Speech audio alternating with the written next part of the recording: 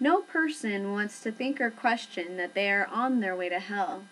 It is much easier and more comfortable to just assume that once saved, always saved, or even that there's just so many good people, how could they not enter heaven?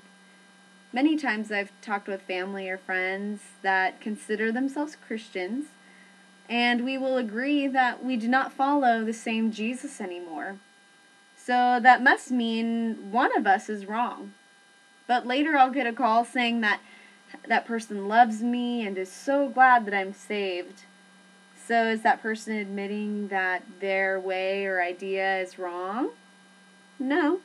Still, they live as they always have and will disagree and debate the truth of Jesus. In Matthew 24:24 it says, "For false Christs and false prophets will rise and show great signs and wonders to deceive, if possible, even the elect."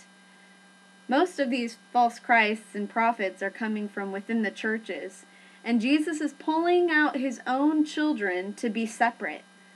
Jesus says that he is the only way to heaven, and that anyone who wishes to follow him must deny themselves of everything to become nothing and follow Jesus in faith.